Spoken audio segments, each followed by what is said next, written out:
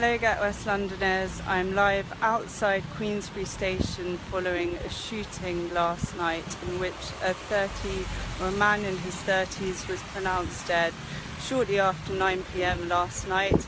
As you can see, there's a police cordon up. A murder investigation into the shooting was launched this morning after the death of a man in his 30s.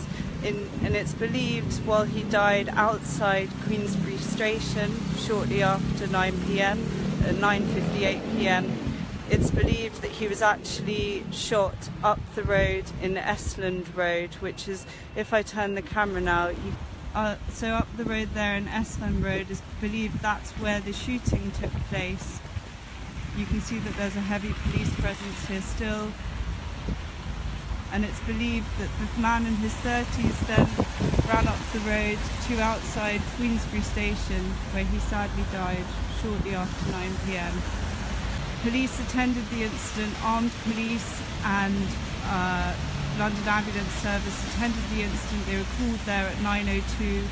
They were here at just after 9 PM.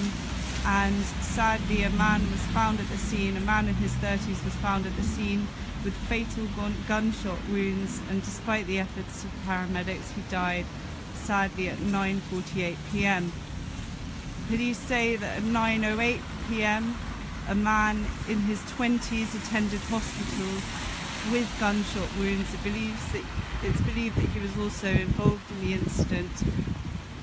A murder investigation has been launched into the death of the man, and police are investigating. No arrests have been made.